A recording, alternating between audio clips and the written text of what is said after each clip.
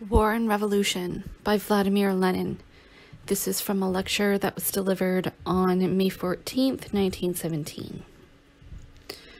The question of war and revolution has been dealt with so often lately in the press and at every public meeting that probably many of you are not only familiar with many aspects of the question, but have come to find them tedious.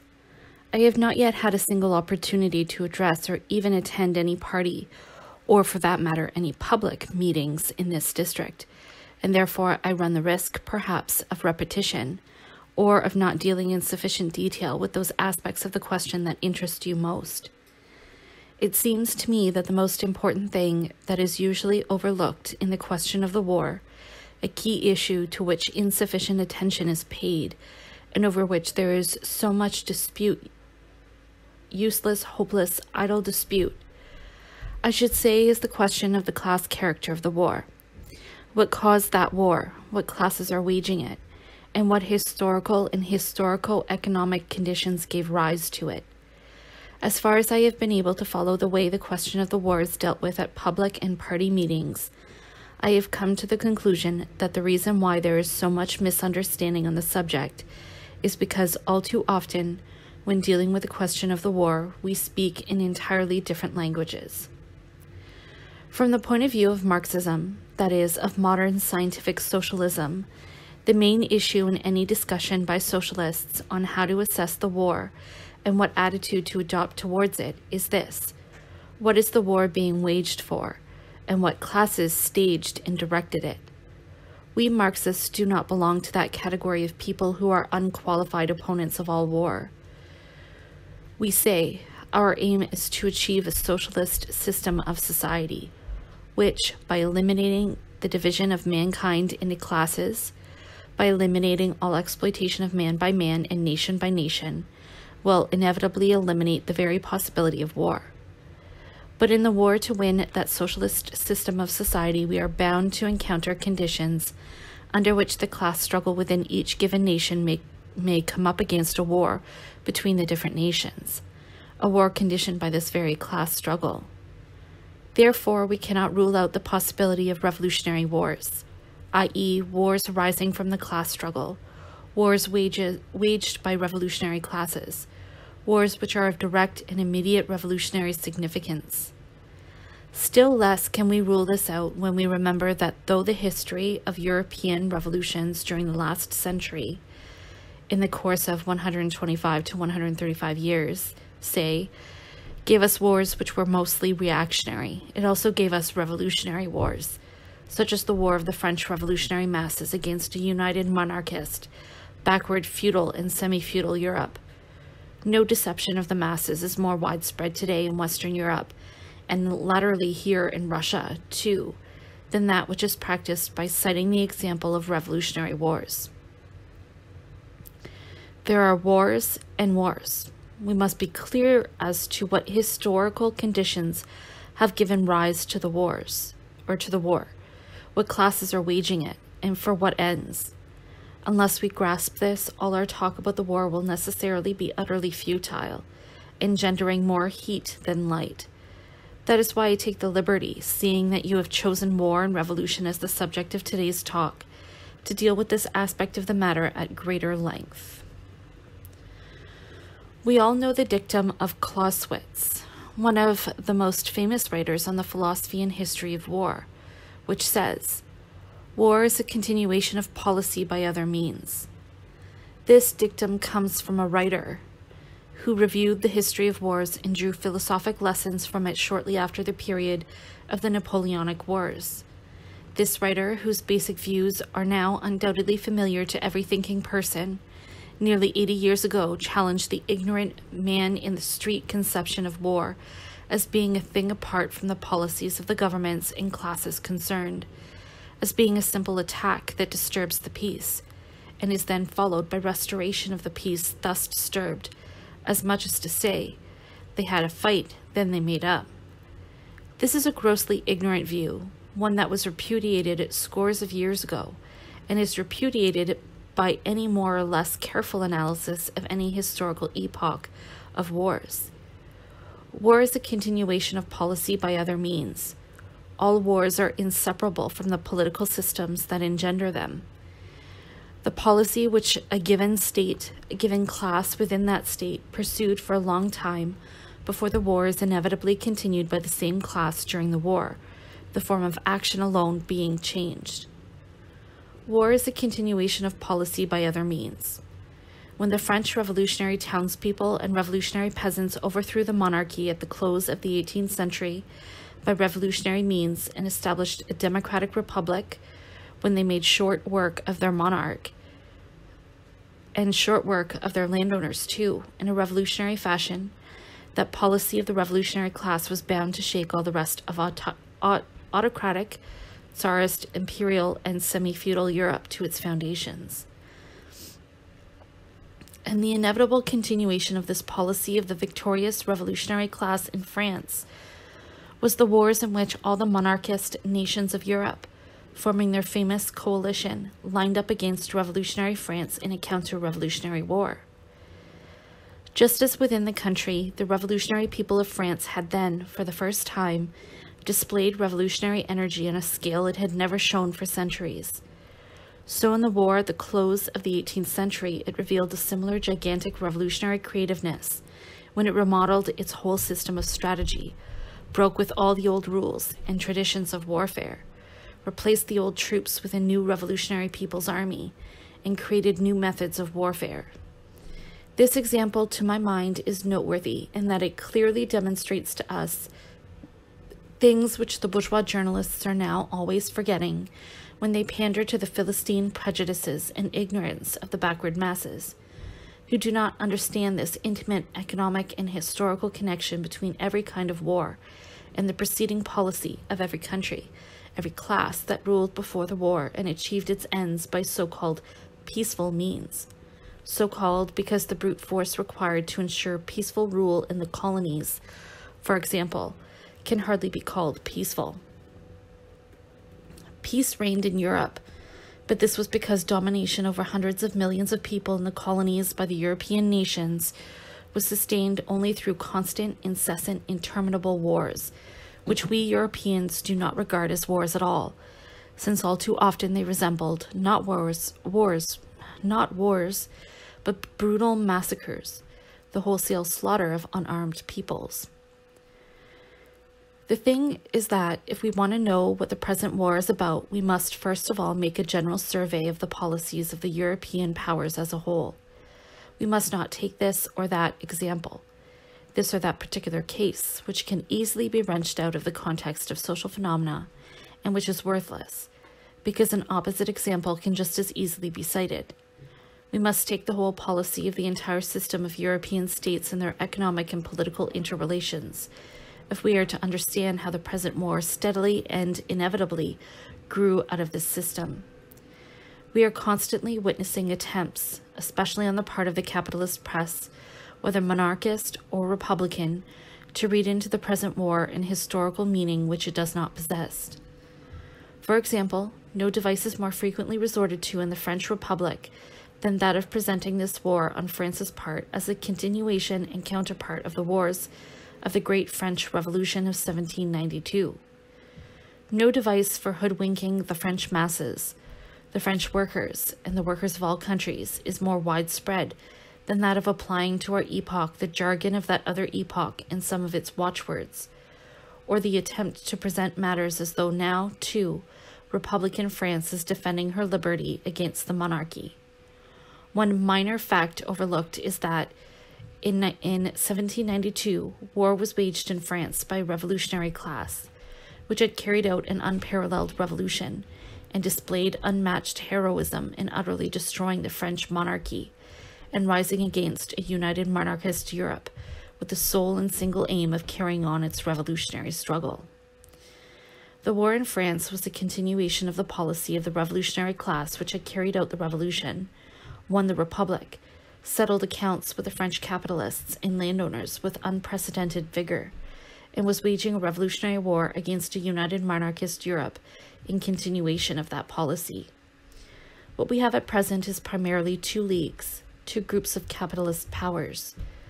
We have before us all the world's greatest capitalist powers, Britain, France, America, and Germany, who for decades have doggedly pursued a policy of incessant economic rivalry aimed at achieving world supremacy, subjugating the small nations, and making threefold and tenfold profits on banking capital, which has caught the whole world in the net of its influence.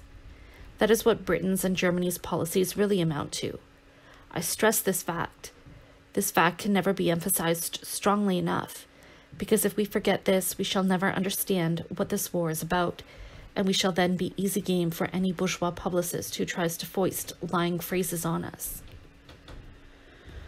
The real policies of the two groups of capitalist giants, Britain and Germany, who, with their respective allies, have taken the field against each other, policies which they were pursuing for decades before the war, should be studied and grasped in their entirety. If we did not do this, we should not only be neglecting an essential requirement of scientific socialism and of all social science in general, but we should be unable to understand anything whatever about the present war. We should be putting ourselves in the power of Milyukov, that deceiver who is stirring up chauvinism and hatred of one nation for another by methods which are applied everywhere without exception, methods which Clausewitz wrote about 80 years ago when he ridiculed the very view some people are holding today, namely that the nations lived in peace and then they started fighting. As if this were true, how can a war be accounted for without considering its bearing on the preceding policy of the given state, of the given system of states, the given classes? I repeat, this is a basic point which is constantly overlooked. Failure to understand it makes 9/10 of all war discussions mere wrangling, so much verbiage. We say, if you have not studied the policies of both belligerent groups over a period of decades, so as to avoid accidental factors and the quoting of random examples, if you've not shown what bearing this war has on preceding policies, then you don't understand what this war is all about. These policies show us just one thing: continuous economic rivalry between the world's two greatest giants, capitalist economies.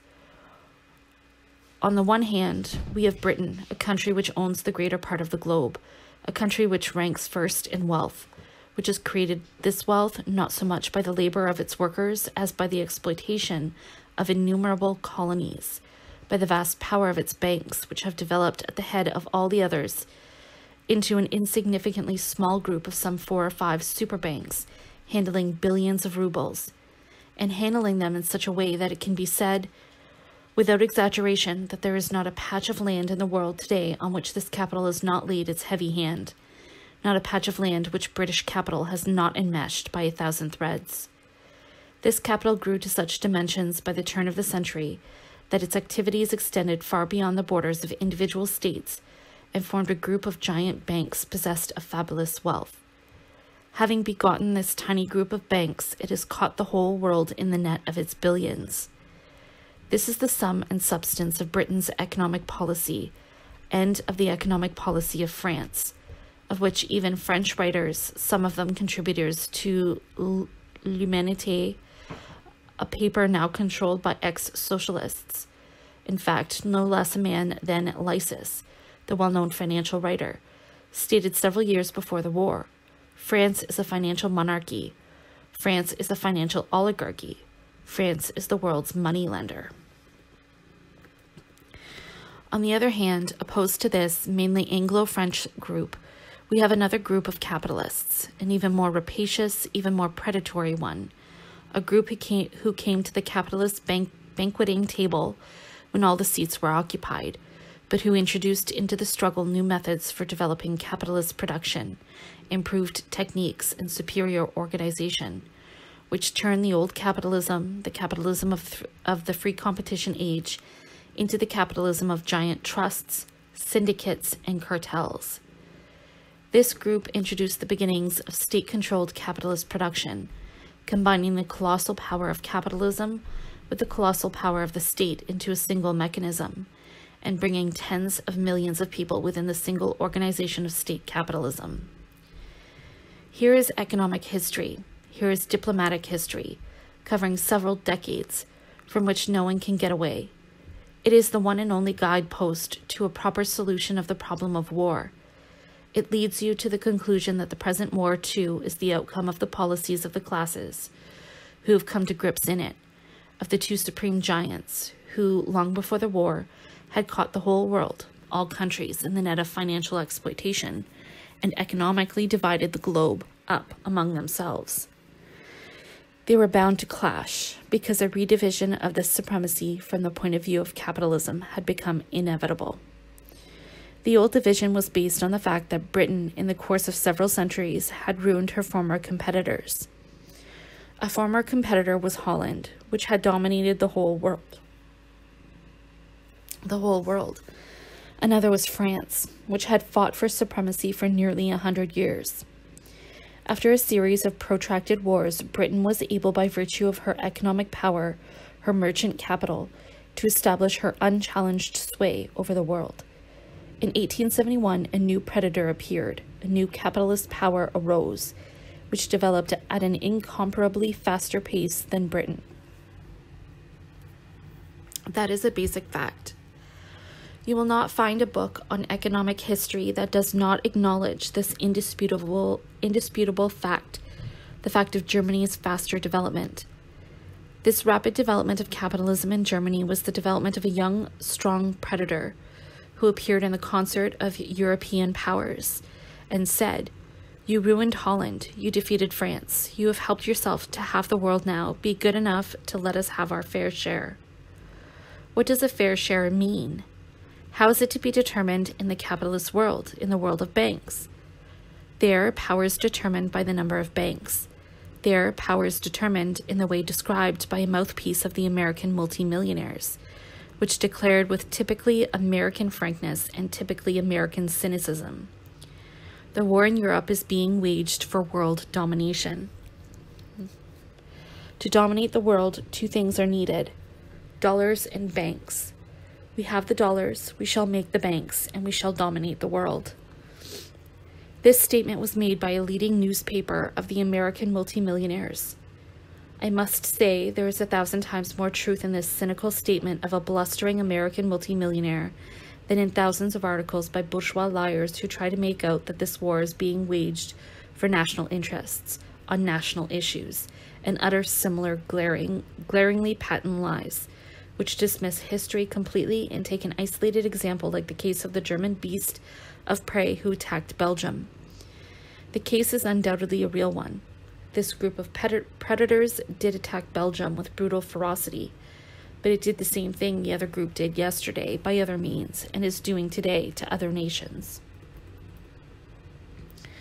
When we argue about annexations, and this bears on the question I've been trying briefly to explain to you as the history of the economic and diplomatic relations which led up to the present war, when we argue about annexations, we always forget that these, generally, are what the war is being waged for. It is for the carve-up of conquered territories, or, to put it more popularly, for the division of the plundered spoils by the two robber gangs. When we argue about annexations, we constantly meet with methods which, scientifically speaking, do not stand up to criticism, and which, as methods of public journalism, are deliberate humbug. Ask a Russian chauvinist or social chauvinist what annexation by Germany means, and he will give you an excellent explanation, because he understands that perfectly well. But he will never answer a request for a general definition of annexation that will fit them all, Germany, Britain, and Russia. He will never do that. And when Reck, to pass from theory to practice, sneered at Pravda, saying, "These Pravdists consider Kurland a case of annexation. How can you talk to such people?" And we answered, "Please give us such a definition of annexation as would apply to the Germans, the English, and the Russians.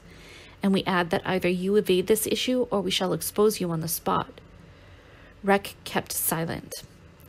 We maintain that no newspaper, either of the chauvinists in general who simply say that the fatherland must be defended, or of the social chauvinists, has ever given a definition of annexation that would fit both Germany and Russia, that would be applicable to any side. It cannot do this for the simple reason that this war is the continuation of a policy of annexations. That is a policy of conquest, of capitalist robbery on the part of both groups involved in the war. Obviously, the question of which of these two robbers was the first to draw the knife is of small account to us. Take the history of the naval and military expenditures of these two groups over a period of decades. Take the history of the little wars they waged before the big war. Little because few Europeans died in those wars, whereas hundreds of thousands of people belonging to the nations they were subjugating died in them. Nations which from their point of view could not be regarded as nations at all. You couldn't very well call those Asians and Africans nations. That was sarcastic and in brackets. The wars waged against these nations were wars against unarmed people who were simply shot down, machine-gunned. Can you call them wars? Strictly speaking, they were not wars at all, and you could forget about them. That is their attitude to this downright deception of the masses. The present war is a continuation of the policy of conquest, of the shooting down of whole nationalities, of unbelievable atrocities committed by the Germans and the British in Africa, and by the British and the Russians in Persia. Which of them committed most, it is difficult to say.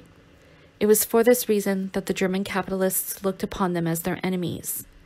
Ah, they said, you are strong because you are rich, but we are stronger, therefore we have the same sacred right to plunder. That is what the real history of British and German finance capital in the course of several decades preceding the war amounts to. That is what the history of Russo-German, Russo-British, and German-British relations amounts to. There you have the clue to an understanding of what the war is about. That is why the story that is current about the cause of the war is sheer duplicity and humbug.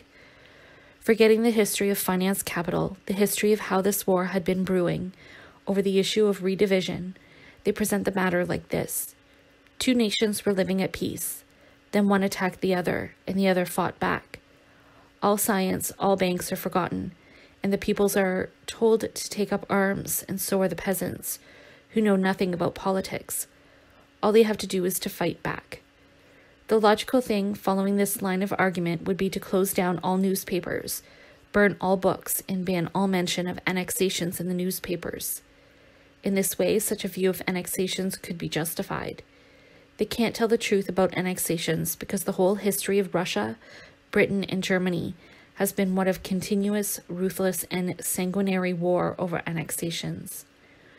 Ruthless wars were waged in Persia and Africa by the liberals, who flogged political offenders in India for daring to put forward demands which were being fought for here in Russia. The French colonial troops oppressed peoples too. There you have the prehistory, the real history of unprecedented plunder. Such is the policy of these classes, of which the present war is a continuation. That is why, on the question of annexations, they cannot give the reply that we give. When we say that any nation joined to another one, not by the voluntary choice of its majority, but by a decision of a king or government, is an annexed nation. To renounce annexation is to give each nation the right to form a separate state, or to live in union with whomsoever they choose. An answer like that is perfectly clear to every worker who is at all class conscious. In every resolution, of which dozens are passed and published, even in such a paper as Zemla I Volia, you will find the answer poorly expressed. We don't want a war for supremacy over other nations. We are fighting for our freedom. That is what all the workers and peasants say. That is how they express the view of the working man, his understanding of the war. They imply by this that if the war were in the interests of the working people against the exploiters, they would be for such a war. So would we, and there is not a revolutionary party that could be against it. Where they go wrong, these movers of numerous resolutions, is when they believe that the war is being waged by them. We soldiers, we workers, we peasants are fighting for our freedom. I shall never forget the question one of them asked me after a meeting. Why do you speak against the capitalists all the time? He said. I'm not a capitalist, am I? We're workers. We are defending our freedom. You're wrong. You are fighting because you are obeying your capitalist government. It's the governments, not the peoples, who are carrying on this war.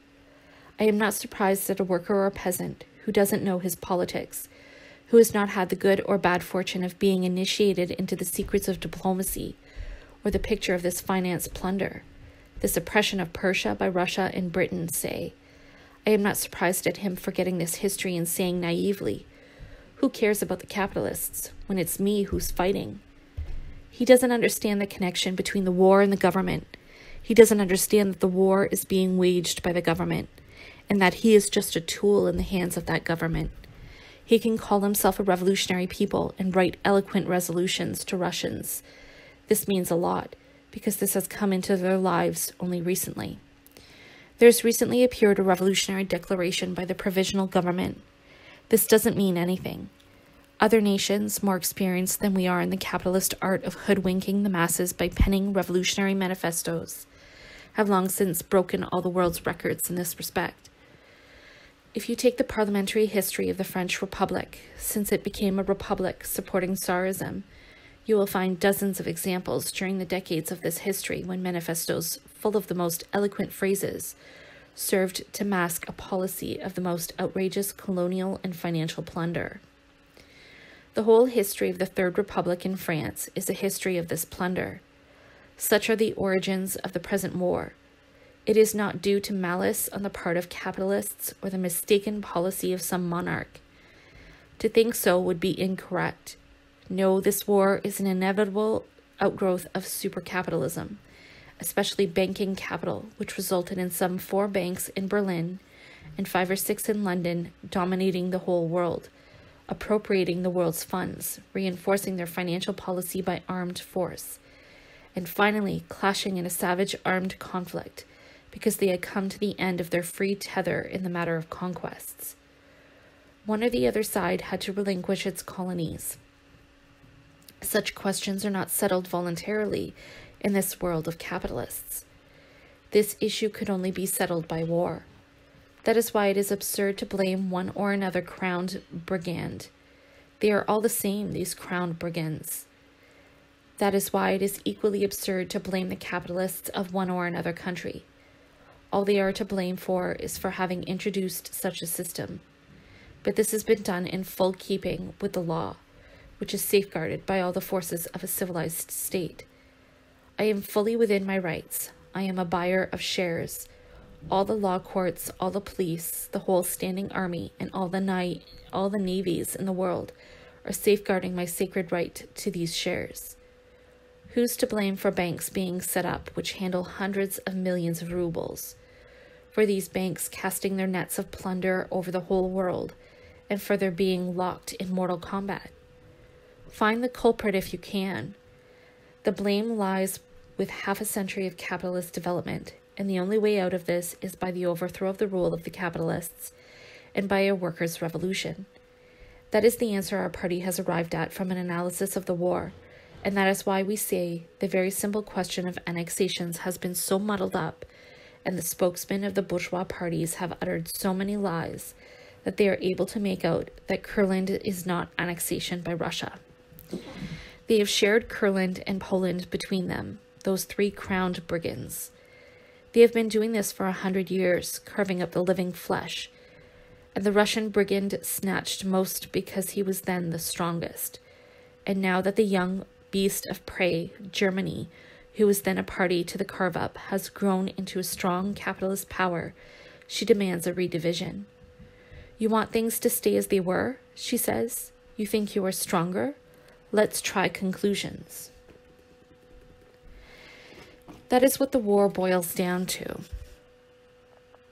Of course, the challenge, let's try conclusions, is merely an expression of the decade-long policy of plunder, the policy of the big banks. That is why no one but we can tell this truth about annexations. A simple truth that every worker and peasant will understand. That is why the question of treaties, such a simple question, is deliberately and disgracefully confused by the whole press. You say that we have a revolutionary government, that there are ministers in that government who are well-nigh socialists, Narodniks and Mensheviks. But when they make declarations about peace without annexations, on condition that this term is not defined, because it means taking away German annexations and keeping our own, then we say, Of what value are your revolutionary cabinet, your declarations, your statements that you are not out for a war of conquest, if at the same time you tell the army to take the offensive? Don't you know that we have treaties, that these treaties were concluded by Nicholas the Bloody in the most predatory fashion? You don't know it? It is pardonable for the workers or peasants not to know that. They did not plunder, they read no clever books. But when educated cadets preach this sort of stuff, they know perfectly well what these treaties are about. Although they are secret treaties, the whole diplomatic press in all countries talks about them, saying, you'll get the Straits, you'll get Armenia, you'll get Galicia, you'll get Alsace-Lorraine, you'll get Trieste, and we'll make a final carve-up of Persia. And the German capitalist says, I'll seize Egypt, I'll subjugate the European nations unless you return my colonies to me with interest. Shares are things that can't do without interest. That is why the question of treaties, itself a clear, simple question, has touched off such a torrent of barefaced, outrageous lies as those that are now pouring from the pages of all the capitalist newspapers. Take today's paper, Dien. Vodovizov, a man absolutely innocent of Bolshevism, but who is an honest Democrat, states in it, I am opposed to secret treaties. Let me say this about the treaty with Romania. There is a secret treaty with Romania, and it says that Romania will receive a number of foreign peoples if she fights on the side of the Allies. The treaties which the other Allies have are all the same. They wouldn't have started to subjugate nations if they had not had these treaties. To know their contents, you do not have to borrow in special journals. It is sufficient to recollect the basic facts of economic and diplomatic history. For decades, Austria has been after the Balkans with an eye to subjugation, and if they have clashed, it is because they couldn't help clashing. That is why when the masses demand that these treaties should be published, a demand that is growing more insistent every day, ex-minister Milyukov and the present minister Tereshchenko, one in a government without socialist ministers, the other in a government with a number of near-socialist ministers, declare that publication of the treaties would mean a break with the Allies. Obviously, you can't publish the treaties because you are all participants in the same gang of robbers. We agree with Milyukov and Tereshchenko that the treaties cannot be published. Two different conclusions can be drawn from this. If we agree with Milyukov and Tereshchenko that the treaties cannot be published, what follows from this? If the treaties cannot be published, then we've got to help the capitalist ministers continue the war. The other conclusion is this. Since the capitalists cannot publish the treaties themselves, then the capitalists have got to be overthrown. Which of these two conclusions you consider to be correct, I leave it to you to decide, but be sure to consider the consequences. If we reason the way the Narodnik and Menshevik ministers reason, we come to this. Once the government says that the treaties cannot be published, then we must issue a new manifesto. Paper is not so dear yet that we cannot write new manifestos. We shall write a new manifesto and start an offensive. What for? With what aims? Who is to set these aims? The soldiers are called upon to carry out the predatory treaties with Romania and France. Send Vodovizov's article to the front and then complain that this is all the Bolsheviks are doing, or all the Bolsheviks doing. The Bolsheviks must have invented this treaty with Romania business. In that case, you would not only have to make life a hell for Pravda, but even kick Vodovizov out for having studied history. You would have to make a bonfire of all of Milyukov's books, terribly dangerous books, those. Just open any book by the leader of the Party of People's Freedom, by this ex-minister of Foreign Affairs. They are good books. What do they say? They say that Russia has a right to the Straits, to Armenia, to Galicia, to Eastern Prussia. He has carved them all up and even amends a map. Not only the Bolsheviks and Vodovizov will have to be sent to Siberia for writing such revolutionary articles, but Milyukov's book will have to be burnt too, because if you collected simple quotations from these books today and sent them to the front, No inflammatory leaflet would have such an inflammatory effect as this would have. It remains for me now, according to the brief plan of this talk I have sketched for myself, to touch on the question of revolutionary defensism. I believe, after what I have had the honor of reporting to you, that I may not be allowed to touch only briefly on this question. By revolutionary defensism, we mean vindication of the war on the plea that, after all, we have made the revolution. After all, we are a revolutionary people, a revolutionary democracy. But what answer do we give to that? What revolution did we make? We overthrew Nicholas. The revolution was not so very difficult compared with one that would have overthrown the whole class of landowners and capitalists. Who did the revolution put in power? The landowners and capitalists, the very same classes who have long been in power in Europe. Revolutions like this occurred there 100 years ago. The Terechenkos, Milyukovs, and Konovalovs have been in power there for a long time. And it doesn't matter a bit whether they have a civil list to pay their tsars or whether they do without this luxury. A bank remains a bank, whether capital is invested in concessions by the hundreds or not. Profits remain profits, be it in a republic or in a monarchy.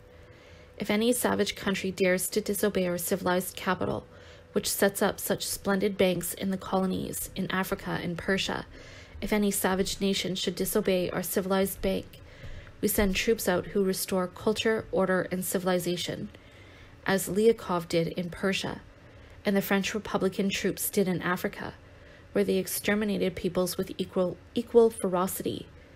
What difference does it make? We have here the same revolutionary defensism, displayed only by the unenlightened masses, who see no connection between war and the government, who do not know that this policy is sanctioned by treaties. The treaties have remained, the banks have remained, the concessions have remained. In Russia, the best men of their class are in the government, but the nature of the war has not changed a bit because of this. The new revolutionary defensism uses the great concept of revolution merely as a cloak to cover up the dirty and bloody war waged for the sake of dirty and outrageous treaties. The Russian Revolution has not altered the war, but it has created organizations which exist in no other country and were seldom found in revolutions in the West. Most of the revolutions were confined to the emergence of governments to our Terechenko and Konovalov type, while the country remained passive and disorganized. The Russian Revolution has gone further than that. In this, we have the germ of hope that it may overcome the war. Besides the government of near-socialist ministers, the government of imperialist war, the government of offensive, a government tied up with Anglo-French capital, besides this government, and independent of it, we have all over Russia a network of Soviets of workers, soldiers, and peasants' deputies. Here is a revolution which has not said its last word, yet. Here is a revolution which Western Europe, under similar conditions, has not known. Here are organizations of those classes which really have no need for annexations, which have not put millions in the banks, and which are probably not interested in whether the Russian Colonel Lyakov and the British Liberal ambassador divided Persia properly or not. Here is the pledge of this revolution being carried further, i.e. that the classes which have no interest in annexations, and despite the fact that they put too much trust in the capitalist government, despite the appalling muddle and appalling deception contained in the very concept, revolutionary defensism, despite the fact that they support the war loan, support the government of imperialist war, despite all this, have succeeded in creating organizations in which the mass of the oppressed classes are represented. These are the Soviets of workers, soldiers, and peasants' deputies, which, in very many local areas in Russia, have gone much more further than the Petrograd Soviet in their revolutionary work. It is only natural because in Petrograd we have the central authority of the capitalists. And when Skobelev in his speech yesterday said, "We'll take all the profits, we'll take 100%, he was just letting himself go with ministerial elan. If you take today's rec, you will see what the response is to this passage in Skobelev's speech. They write there, why this means starvation, death, 100% means all. Minister Skobelev goes farther than the most extreme Bolshevik. It's slandering the Bolsheviks to say that they are the extreme left. Minister Skobelev is much more left. They called me all the ugly names they could think of, saying that I wanted to take their last shirt from the capitalists. At any rate, it was Shulgin who said, "Let them take our last shirt." Imagine a Bolshevik going up to citizen Shulgin and wanting to take his shirt from him. He could just as well, and with great justification, accuse Minister Skobelev of this. We never went as far as that. We never suggested taking 100% of profits. Nevertheless, it is a valuable promise. If you take the resolution of our party, you will see that we propose there only in a more closely reasoned form exactly what I have been proposing. Control must be established over the banks, followed by a fair tax on incomes, and nothing more. Skobelev suggests taking 100 kopecks in the ruble. We proposed nothing of the sort. Skobelev doesn't really mean it, and if he does, he would not be able to do it for the simple reason that to promise such things while making friends with Tereshchenko and Konovalov is somewhat ludicrous.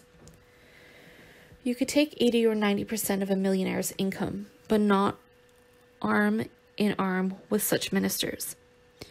If the Soviets had the power, they would really take it, but not all of it. They have no need to. They would take the bulk of the income. No other state authority could do that. Minister Skobelev may have the best of intentions. I have known those parties for several decades. I have been in the revolutionary movement for 30 years. I'm the last person, therefore, to question their good intentions. But that is not the point. It is not a question of good intentions. Good intentions pave the road to hell. All the government offices are full of papers signed by our ministers, but nothing has changed as a result of it. If you want to introduce control, start it. Our program is such that in reading Skobelev's speech, we can say, we do not demand more. We are much more moderate than Minister Skobelev. He proposes both control and 100%. We don't want to take 100%, but we say, until you start doing things, we don't believe you. Here lies the difference between us. We don't believe words and promises, and don't advise others to believe them. The lessons of parliamentary republics teach us not to believe in paper utterances. If you want control, you've got to start it. One day is enough to have a law on such control issued. The employees' council at every bank, the workers' council at every factory, and all the parties receive the right of control. But you can't do that, we shall be told. This is a commercial secret. This is secret private property. Well, just as you like, make your choice. If you want to safeguard all those ledgers and accounts, all the transactions of the trusts, then don't chatter about control, about the country going to ruin. In Germany, the situation is still worse. In Russia, you can get grain, but in Germany, you can't. You can do a lot in Russia through organization, but you can do nothing more in Germany. There is no more grain left, and the whole nation is faced with disaster. People today write that Russia is on the brink of ruin. If that is so, then it is a crime to safeguard sacred private property. Therefore, what do the words about control mean?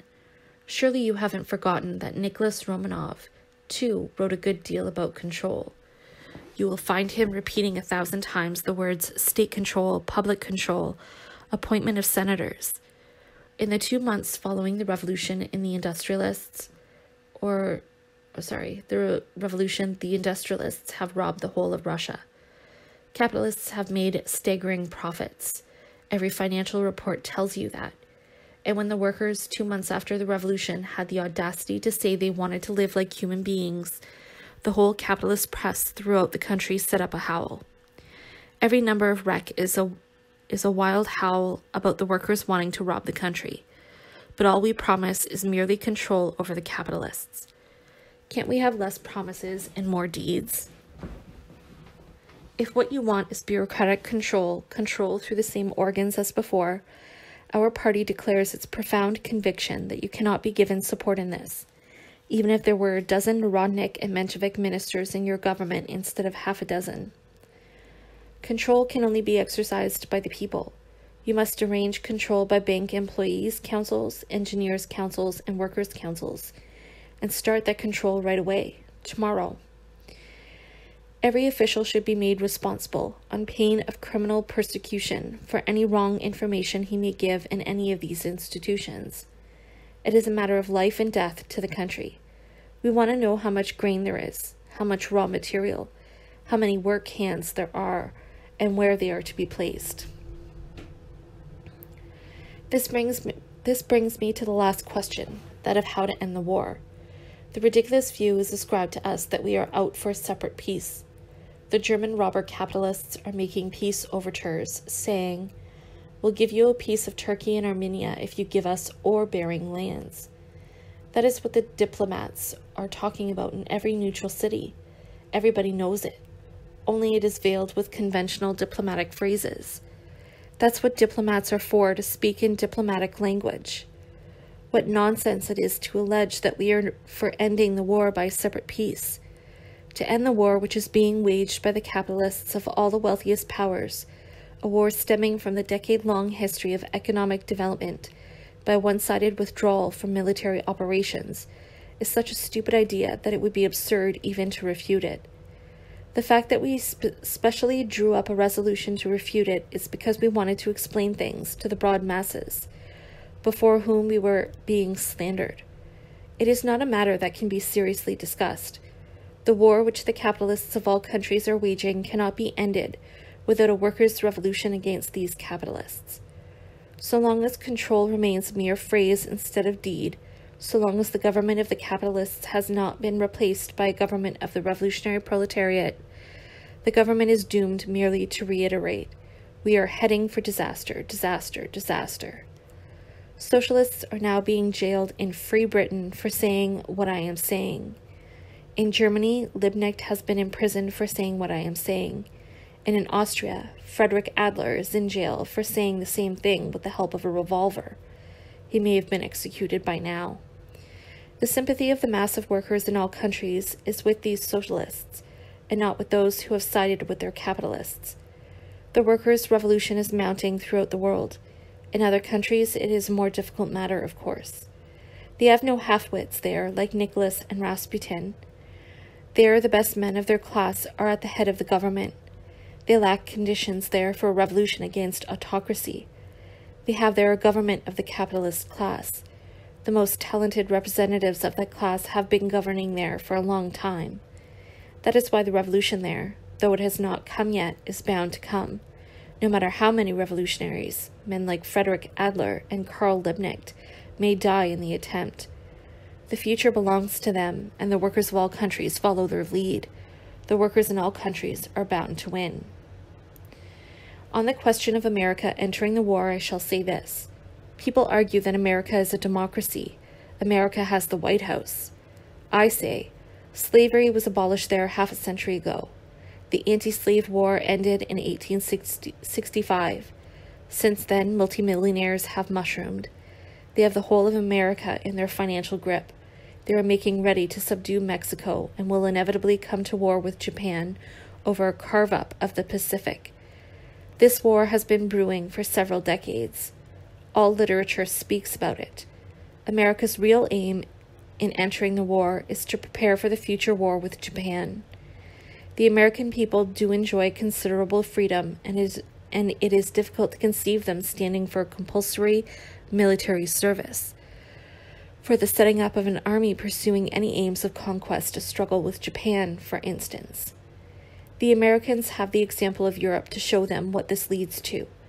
The American capitalists have stepped into this war in order to have an excuse, behind a smokescreen of lofty ideals championing the rights of small nations, for building up a strong standing army. The peasants refuse to give up their grain for money and demand implements, boots, and clothes.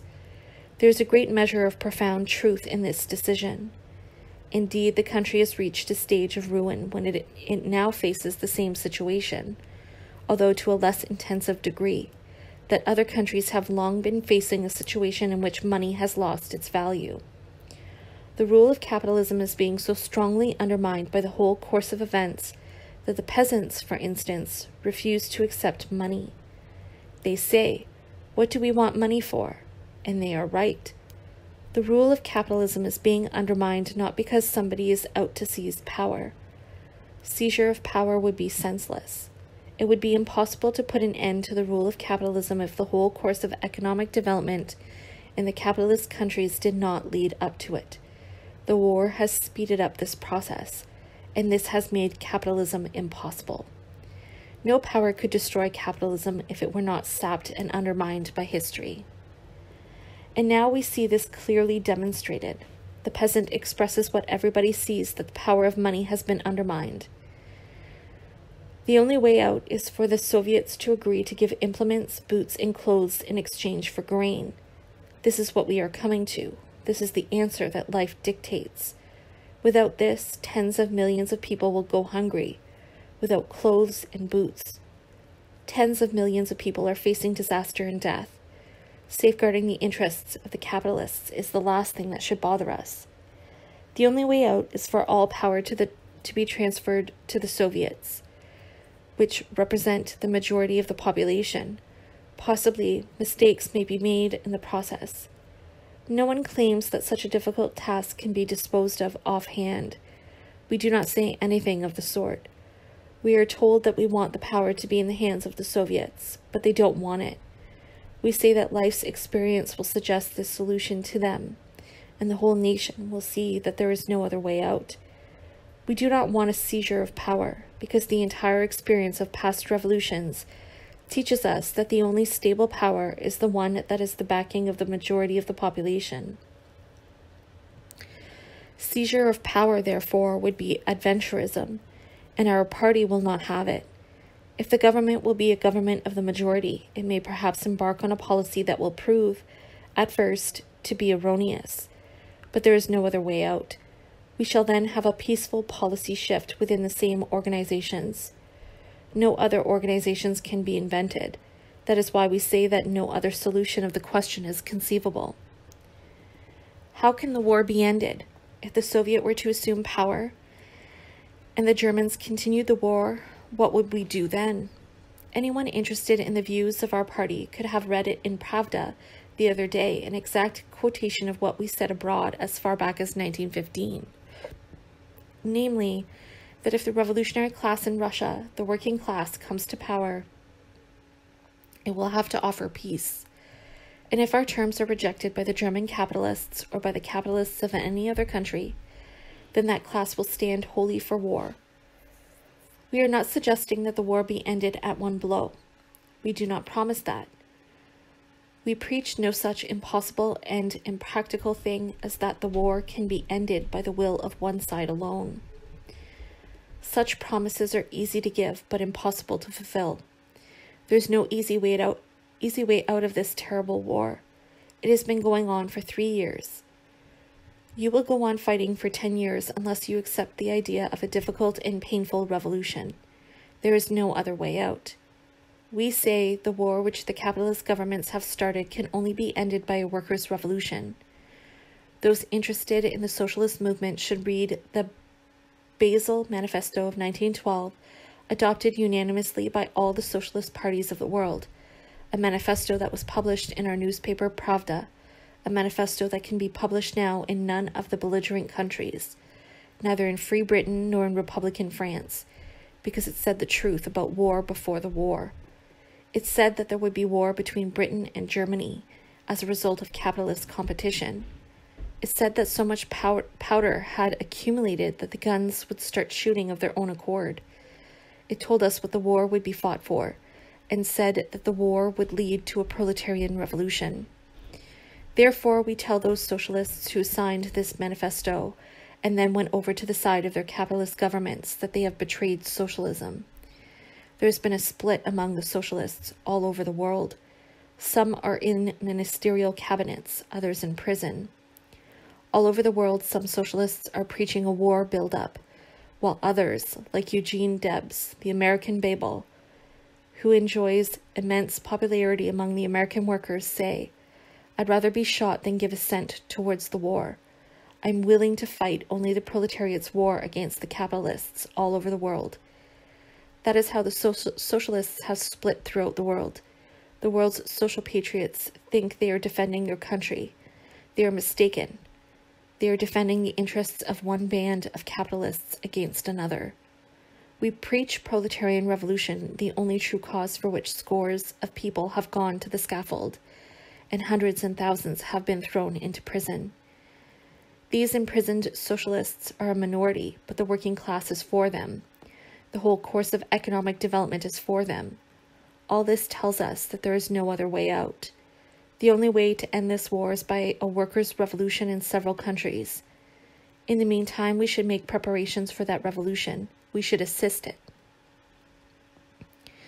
For all its hatred of war and desire for peace, the Russian people could do nothing against the war, so long as it was being waged by the Tsar, except work for a revolution against the Tsar and for the Tsar's overthrow. And that is what happened. History proved this to you yesterday and will prove it to you tomorrow. We said long ago that the mounting Russian Revolution must be assisted. We said that at the end of 1914, our Duma deputies were deported to Siberia for this, and we were told, "You are giving no answer. You talk about revolution when the strikes are off, when the deputies are doing hard labor, and when you haven't a single newspaper." And we were accused of evading an answer. We heard those accusations for a number of years. We answered, "You can be indignant about it, but so long as the Tsar has not been overthrown, we can do nothing against the war." And our prediction was justified. It is not fully justified yet, but it has already begun to receive justification.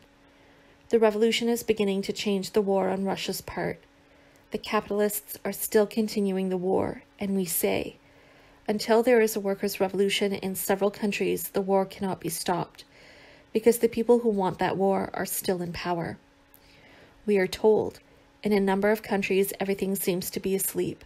In Germany, all the socialists to a man are for the war, and Liebknecht is the only one against it.